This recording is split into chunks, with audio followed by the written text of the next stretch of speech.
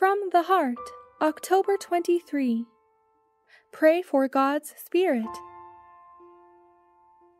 How much more will your Heavenly Father give the Holy Spirit to those who ask Him?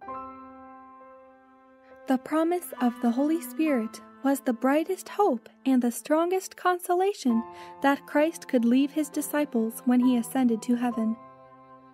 The truths of God's Word had been buried beneath the rubbish of misinterpretation.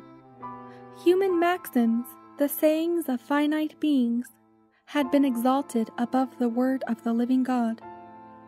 Under the enlightening power of the Holy Spirit, the apostles separated truth from false theories and gave to the people the word of life.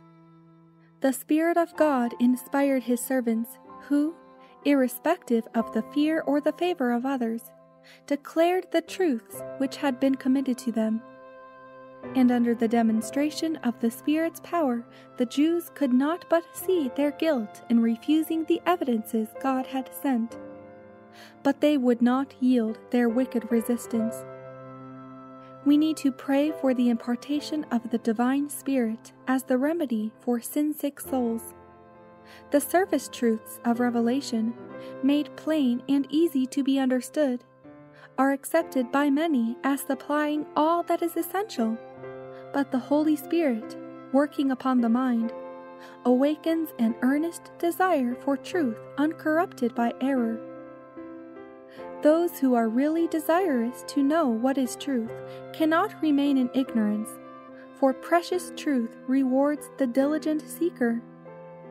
We need to feel the converting power of God's grace, and I urge all who have closed their heart against God's Spirit to unlock the door and plead earnestly, "Abide with me."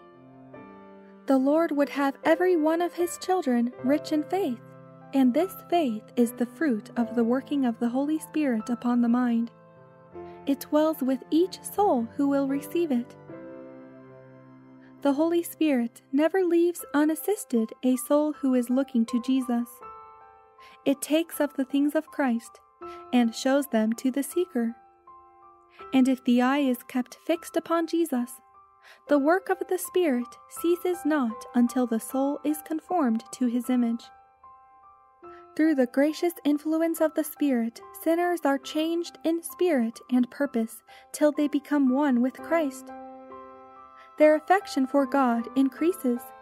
They hunger and thirst for righteousness, and by beholding Christ they are changed from glory to glory, from character to character, and become more and more like their Master.